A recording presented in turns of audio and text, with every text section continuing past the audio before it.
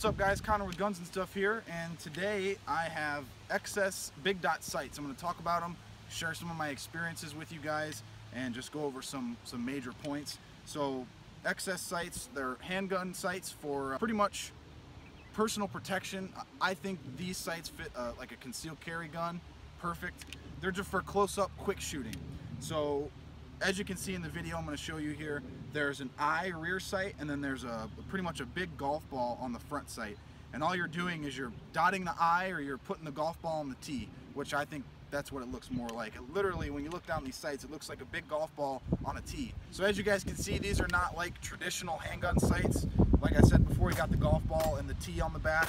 These ones are night sights, so there's a tritium vial, which is Trigicon actually, so it's pretty much Trigicon tritium. One thing that you can notice here is that the front sight is rounded off, so it's not going to snag on anything. So in and out of the holster, no problem there at all. Also, these are made in Texas, which they're American made, which is awesome. I should have added that earlier. So according to XS, their website, which what I have found using this, it's a little bit different, but what their website says is 0 to 15 yards. So put the golf ball on the tee, you use the center of the big dot for your point of aim, point of impact. Anything farther than 25 yards, you use the top of the dot. And as you guys will see in a little bit, that doesn't really work for me in these sights. My point of aim, point of impact is always kind of different. We'll talk about that. All right, so what I'm gonna do for you guys is, as I said before, these sights, they're not really as precise as a target sight. What I'm gonna do is I'm just gonna do a 12-shot group here on a 2-inch square. I'm at about 21-ish yards, or 21 feet. So let's do it.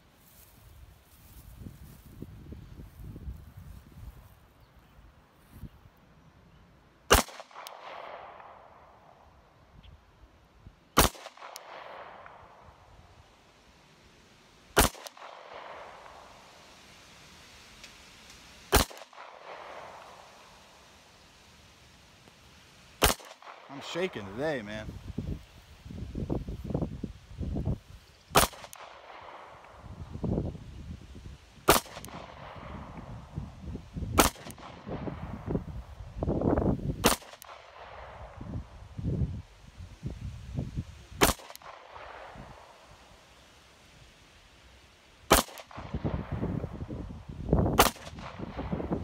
All right, so as you guys can see, my hold was here and I was hitting high. And as I said before, what XS sights, what their website tells you is if you put the big dot on top of the eye, closer than like 15 yards or so, your point of aim, point of impact is gonna be in the middle. And that's exactly where I was holding, and I was hitting high. This is just my personal experience with it. What I usually have to do, and I found this out at the range, what I have to do is almost put the tritium insert, so pretty much treat the tritium insert as the golf ball. So I put the darker part, which is the tritium, on top of the eye, and I always hit lower. So with what the website tells me, I'm putting the golf ball right on the top of the tee here, and I'm hitting high. With the right point of aim, my point of impact is high. So that's something to keep in mind. Okay, so what I'm going to do this time is I'm going to use the hold that I found works best for this gun, and pretty much what I'm going to do, or these sights I should say. So I'm only going to use the tritium and put that on top of the eye instead of the whole golf ball. I have found that I hit better. It's not quite as high. So the website tells you to use the actual golf ball, whereas I'm just going to use the tritium circle. So let's see if I can hit it.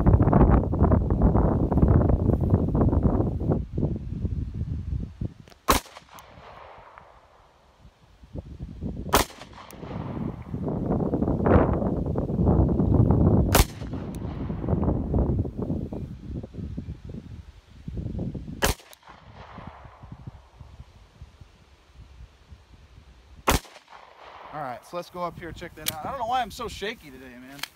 All right, so with the hold that I found works for me, remember, with the traditional hold that XS sight said I was all up here. Now, when I pretty much put the tritium on top of the tritium and ignored the white golf ball, I hit a little bit lower, as you can see. So you have a fixed front sight and an adjustable rear sight. There's a tool that comes with this. You just unscrew the little Allens and adjust it how you need to, but the front sight is fixed, so there is no adjusting there. So I think these sights are excellent for a CCW gun, or maybe depending on where you live and what kind of house you live in, it could be a good home defense sight. And why I think that is because the front sight here is really big. So I kind of think about it as like a precision rifle. Say you have a rifle with a scope on it and the reticle takes up a ton of your target. Your hold is not going to be very consistent every time. Same thing translates over to a handgun like this. So that front sight is very big, so it covers up a lot of the target. These sights are excellent for quick point shooting, fast shooting, and again, I think a CCW gun, these are perfect because I don't know where you guys live, but where I live, I'm never really out in an open area. So if anything were to happen, it would be up close and personal. And in that situation, you just gun out of the holster, put that big dot on the sights. You don't even need to really use the rear sight, which is what I found out today. We were just doing some point shooting. You just put your front sight, that big front sight on your target, and pull the trigger, and probably 90% of the time I was getting hits. So I think for like this gun, a Glock 26, or you know, a carry gun, a single stack gun, or a small double stack subcompact gun, I think these sights make a great companion for something like that. Now, Aaron has a Glock 17, and these sights on a gun like that just don't really make much sense to me, because that's more of a duty gun. You're looking for a little bit more accuracy, a little bit more, I don't want to say precision, but something like that. And you have that longer sight radius. So just for me on a gun like that, like a Glock 17, or like for example, like a CZ or something, or a full size like a Glock 34, I just don't think that makes much sense, because these sights are not made for precision. These are made for speed, up close and personal. If you need to get your gun out, just throw that white dot on the target and you'll make your hit.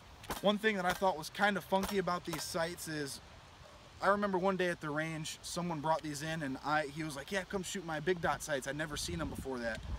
And I did not like them at all. Like, I don't want to say I'm not a fan of these sights, because I am. They work, and they work well, and they're simple, but it's just not, I'm so used to my traditional 3-dot sights.